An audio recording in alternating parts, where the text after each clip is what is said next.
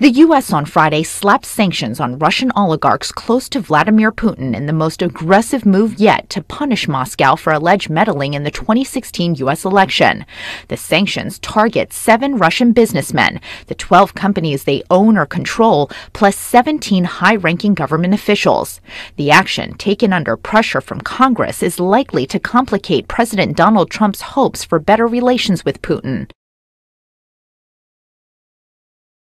The sanctions freeze the U.S. assets of oligarchs such as aluminum tycoon Oleg Deripaska, who once had close ties to Trump's now-indicted former campaign manager Paul Manafort.